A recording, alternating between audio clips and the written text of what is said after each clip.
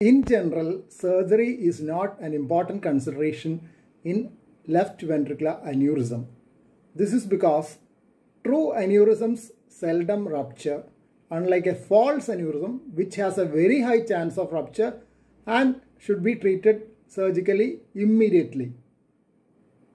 True aneurysm may be considered for surgery in selected cases when there is a large aneurysm which is causing heart failure, or sometimes when there is recurrent heart rhythm abnormalities secondary to the aneurysm, which may sometimes be difficult to control by medications.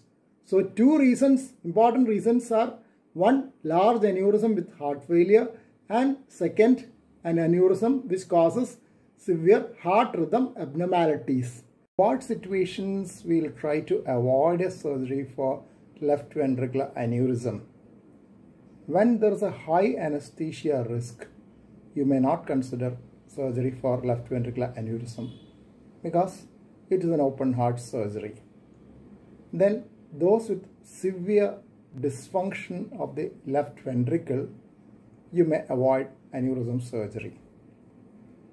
And a person with severe mitral regurgitation, that is the leak of the valve between the left upper and lower chambers, then also you may not consider aneurysm surgery.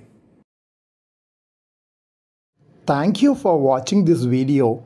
Please subscribe, like, share and post your valuable comment below this video.